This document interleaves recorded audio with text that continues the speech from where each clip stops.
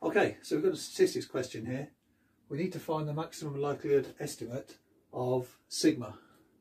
Now, sigma is part of this normal distribution here, where n, which is the normal distribution, with parameters mu, which is the mean, and the variance sigma squared, and the PDF is given as f of x given sigma is 1 over sigma square root of 2 pi exponential of -1/2 x minus mu over sigma all squared. And these are the parameters for the normal distribution. X is in the reals, mu is in the reals, and sigma has to be greater than 0, of course.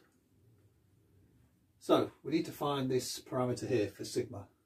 So first of all, we need to find the log likelihood.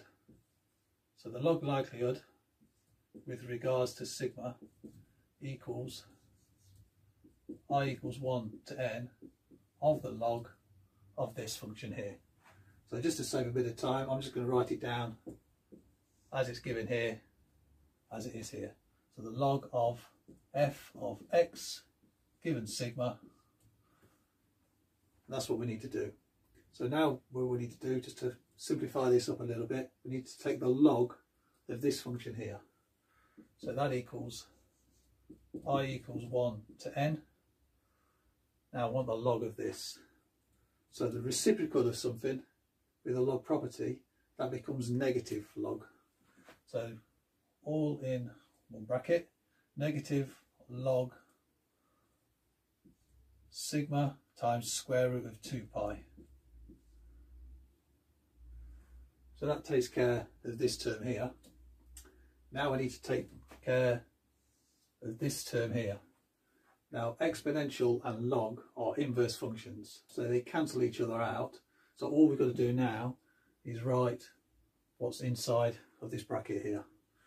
So now all we write is minus 1/2 x minus mu. Now as we're summing all the x's, and that's the data, we need to put the I in there. And then divide that by sigma, and then squared. Okay, close the bracket off.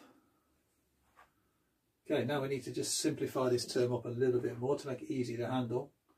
So we're summing up all of these, and we're summing up all of these basically. So let's just simplify this up and see if we can get rid of this part here. So the log likelihood with respect to sigma now becomes, right, we'll take care of this term here. So from I equals 1 to n of all these, we just substitute an n in front of here. So that becomes minus n log sigma square root of 2 pi. So we can just put that all in there. Now we need to simplify this one. So minus 1/2, that's not going to change. But now we need to keep the summation for the data, which is the xi's.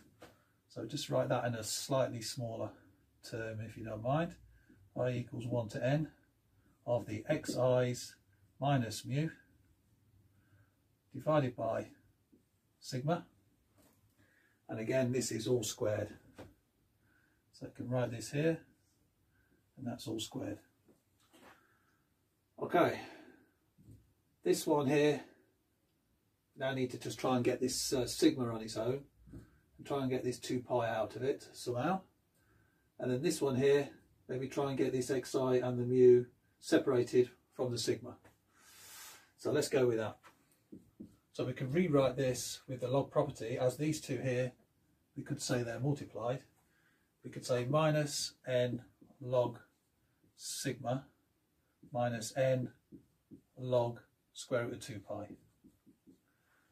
So that takes care of that. This one here, now what we can say is that instead of having squared for the whole thing, we could square the top and bottom. So the top would be squared and the bottom would be squared.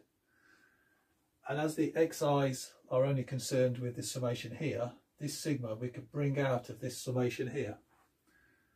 So now we could do minus 1 over 2, and then the sigma is squared. And then that would be multiplied now. This would now just be a 1, so we can just write it as it is. I equals 1 to n xi minus mu, and again this is all squared. Okay, so next thing what we need to write is try and simplify this one, and this one a little bit more. So minus n log sigma, we can't really do much with that. This one here becomes a constant, so we just can write c for that. So we just call that constant 1. And then this one here, what we can write in now is 1 over 2 sigma squared. And as we're summing all the xi's minus mu squared, what we can do now is to write this as simply I equals 1 to n xi minus mu, and that's squared.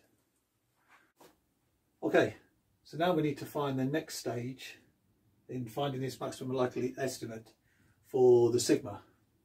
Now what we do next is we take the derivative of the log likelihood and then set that to 0, and that should give us some idea of what the maximum likelihood estimate is.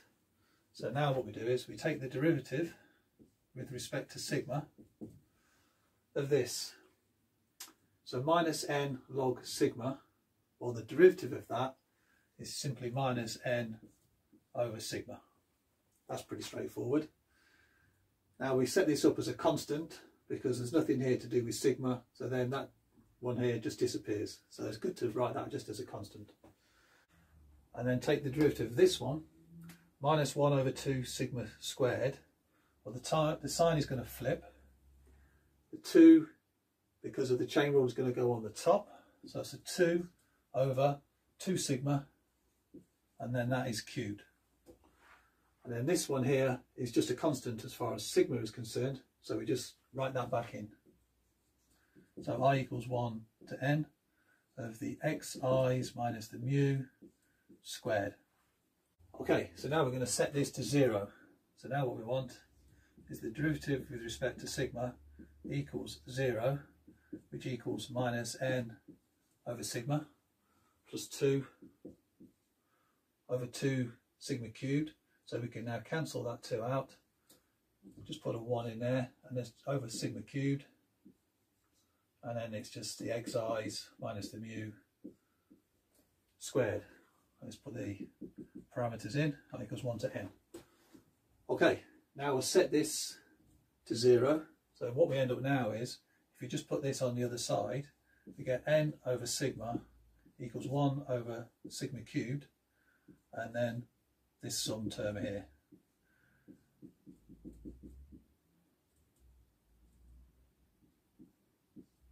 And that's squared. Okay, so now what we should do, just to try and get this sigma on its own, if we can multiply this side by sigma cubed, we can cancel this out, and then we end up with something different on this side with the sigma on its own. So now if we take this term and multiply by sigma cubed, okay, so now distributing this sigma cubed, we get n sigma squared. That's what that one is. This one and this one are going to cancel out, and then we get I equals 1 to n of xi minus mu, and that's all squared. Okay, now what we need to do now is just divide both sides by n, and we got this sigma squared on its own. So now we've got sigma squared equals 1 over n, I equals 1 to n of the xi minus the mu squared. Okay, so now we've got a maximum likelihood estimate for sigma squared. So all we need to do now is going to write MLE for sigma hat, that equals square root 1 over n, and then the sum of all these terms, I equals 1 to n of the xi minus the mu squared, and that will incorporate all those inside the square root. So that's our maximum likelihood estimator of sigma, and that looks about right as well, because that's what we'd expect the standard deviation to look something like. Okay, so now what we're going to do is we're going to test and make sure this is the appropriate by taking the second derivative. So I'm going to rub this out And then okay, so now we're ready to take the second derivative of what this term is. So we're just going to go second derivative with regards to sigma. So minus n sigma will now become positive n sigma squared. 2 divided by 2 sigma cubed, or we can just cross that out and put that as a 1. Same with this one, change that to a 1. So 1 over sigma cubed will now become minus 3 sigma to the 4. And then we're going to substitute this back in here. That's just a constant as far as sigma is concerned. Okay, now we need to do something to try and handle with this. So what we've got here, we've got 1 over n times this is our standard deviation basically. So what we can do is, like we said earlier in the video, SO equals 1 over n times sum of xi minus mu squared, and then that will be the square root of that.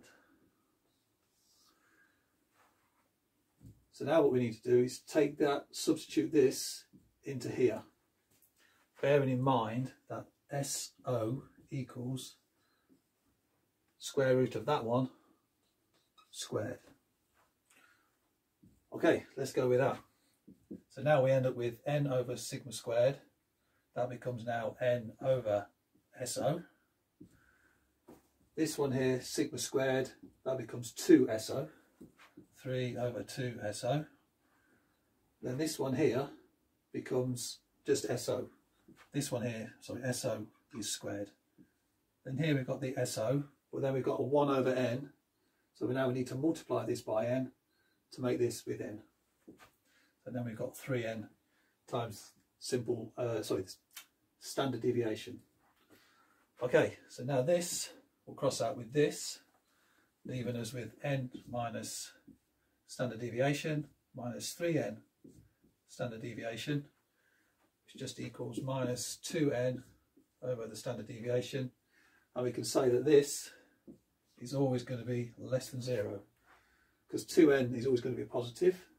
Then put a negative of a positive gives us a negative number, and this one here, as it's the sum of squares, this is always going to be positive, and especially as it's inside the square root symbol. So therefore we can say that this is a good estimator. So this is a good estimator. Okay, and that's by the second derivative rule. Okay.